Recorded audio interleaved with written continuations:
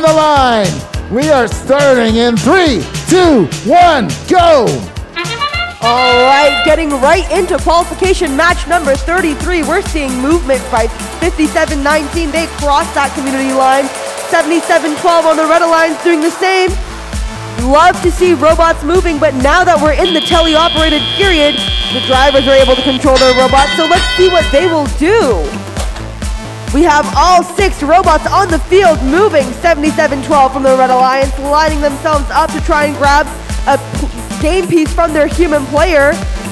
Over on the blue loading zone side, we see 74-80 lining up. Their human player giving a couple of signals, trying to grab a cone.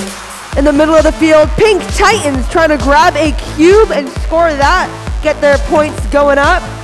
58-34, they've got a cone in hand, lining it up, trying to score on one of the nodes, but they, alas, drop that cone. Nothing's gonna stop them though, they're just gonna go and try and grab it again. 61-40, they've scored a cone, they've scored a cube, and they're trying to grab another game piece, whether that be a cube or a cone, lining up to grab a cone, pushing it across the field. 68-66 seems to be motionless on the field, not a great sign, but there's so much time left in this match, things could definitely change. 61-40 and 57-19, Alliance partners seeming to get a little bit stuck on each other, but they've gotten loose and back to playing the game. 61-40, a little bit of a scare there with a tip, but they're all good. Lining up to try and grab some cubes from their loading zone. Oh no, from the regular side of the field. 74-80, trying to get up onto that charging station with their alliance partner, 57-19.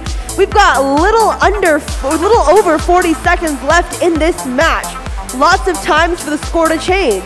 Right now, we've got the Blue Alliance in the lead. We are now in the last 30 seconds of this match, the end game period, where teams can get on their charging stations, dock and engage to get maximum points. On the Blue Alliance side, we've got 2 robots docked and engaged, ready to go. 61-40, still trying to push over a cube and get some final points in. On the Red Alliance side, it seems all 3 robots are motionless on the field. It's all good because the match is over and right now. All right, we'll stay tuned for a final score in just 1 moment.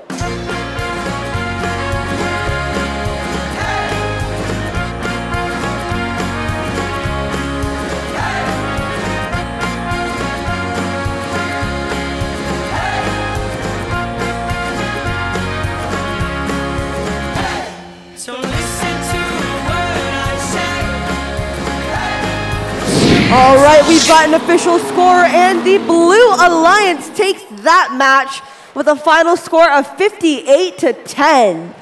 All the Blue Alliance teams are moving up in the rankings, while all of the Red Alliance teams, unfortunately, are falling. But we're not even halfway through all of our matches.